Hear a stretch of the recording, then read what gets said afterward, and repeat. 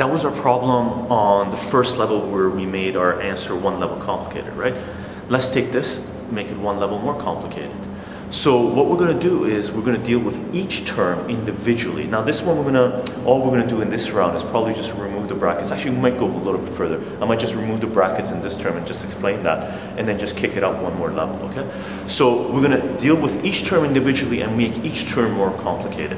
Let's start off with 5 square root 5. Now, 5 square root 5, what we can do to make this more complicated, or make it look different, I don't know if it's more complicated, make it look different, do a little more for it, is just bring the 5 inside the radical symbol, right? Now, square root, again, this means 2 here is an invisible 2. If you go on any level higher, if it was a 3 or 4 or 5 or whatever, you write the number there. When there is a number, it just means a 2.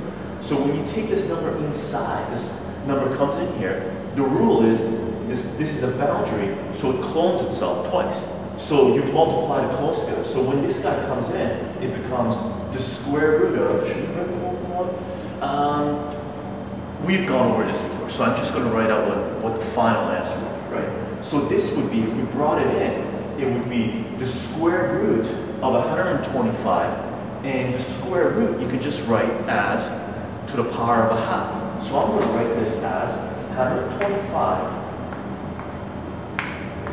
to a power of a half.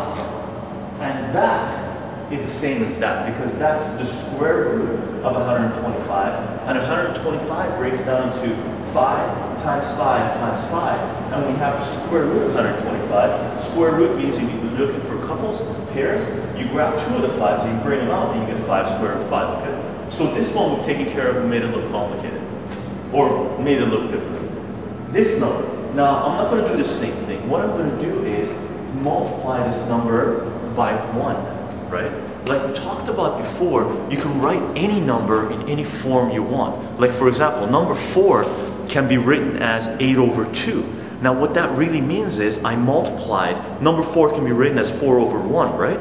Now what I did was multiply number 4 by 2 over 2, which is basically 1. So the number 1 is super powerful because it's used in multiple places, a lot of different tricks when you're rationalizing denominators. We haven't talked about that yet, but this is a really important concept where you can multiply any number by 1. Now it's your choice what 1 looks like. For us, for this one, I'm gonna multiply, make my 1 look like, let's do this. We're actually going to do this step. So this becomes minus. We got a minus here, right? Now we're going to deal with this. I'm going to take this and make it, just write it out, 3 square root 5. And I'm going to multiply this number by the number 1, and I'm going to choose 1 to be 2 root 2 over 2 root 2. So I'm going to multiply this by 2 square root 2 over 2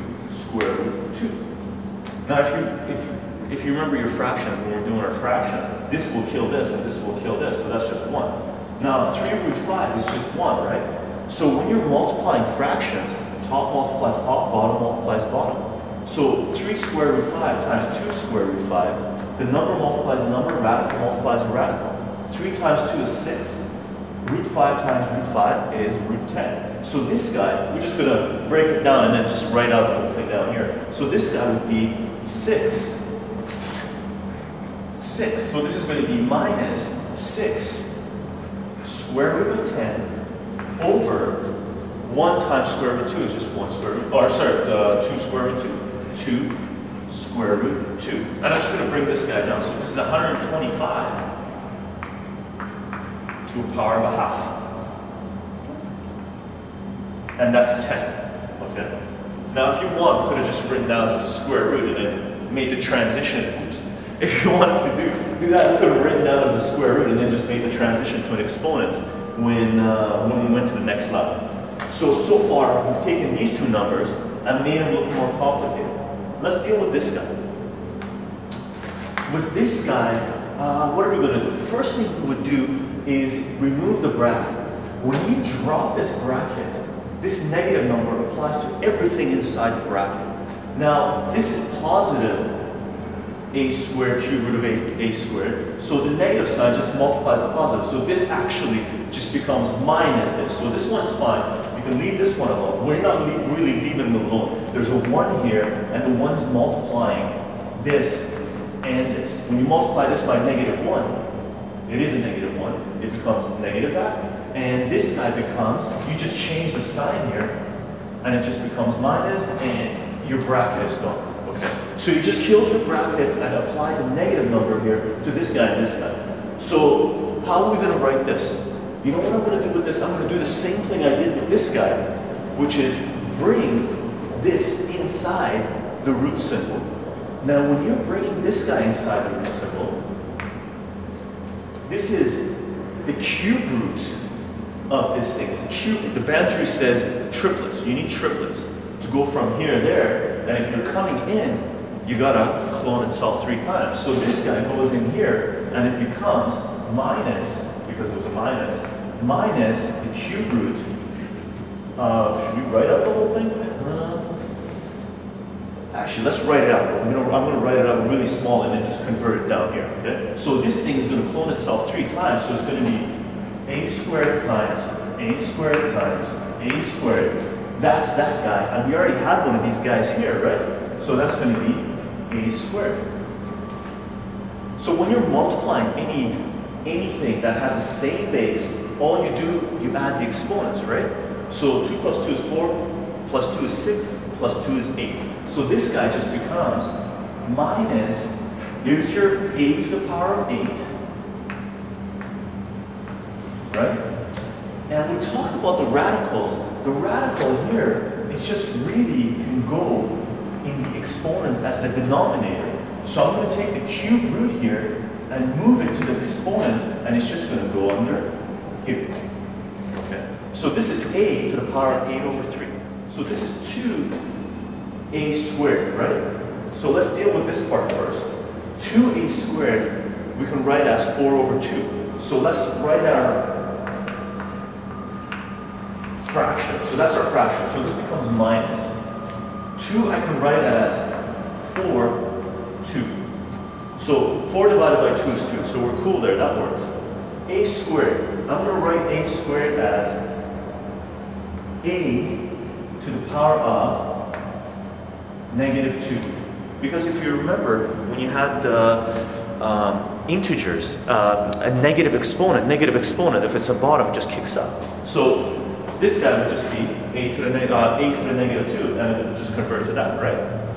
Let's go with this thing. Let's cube root of, that's a squared. I'm going to make that a to the power of 5. Now I can't just change something and not compensate for it, because we need our original, right? We're trying to work our way out. So what I'm going to do is, that's a to the power of 5. That's a squared, so I need to take away 3 from that 5, right? And the way you take away with fractions is, with radicals is, when you're dividing by something, with a power, you subtract the exponents, right? So this would be, and remember, we still need this radical because like terms deal with each other, right? So this is going to be the cube root of a to the power of, we need that to be 2 to the power of 3. Now, we could have written that as a single a in the bottom, but again, it would have just made things more, a little bit more messier. But I think I like this one better. It looks ugly. So let's rewrite this. So this would be 4 cube root of 8 by 2, 8 by 2 cube root. Messy? How does that look? Ugly. So basically, this would be a more complicated question of the previous one, where you could have gone, they would have given this as number 2, question 2, and they would have said, simplify this.